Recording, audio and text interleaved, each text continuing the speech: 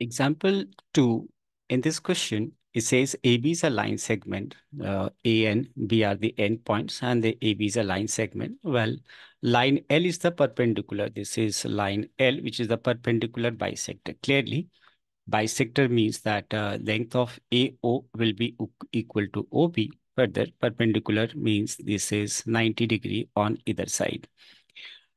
So this is what given, and what we have to prove is that this point is P, which is equidistance from A and B. That means, in short, we have to prove these two. That is, AP is equal to BP.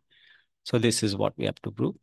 In the proof part, we'll be considering these two triangles. Let's say the triangle we'll be considering here is, that is in triangle APO and B.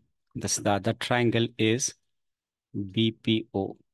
Now, in these two triangle, we can say that that is AO is equal to OB, and this is given, right? We are given that AO is equal to OB. That is given. Further, I can say that angle AOP is equal to angle BOP. And these two angles are equal because each is 90 degree. As you know, perpendicular makes a 90 degree on either side. So these two are 90 degree. Further, we have OP is equal to OP, and that is common. So what does it mean? That the triangle, that is triangle AOP, is congruent to triangle BOP. And the congruency condition that we applied in proving is clearly side angle side.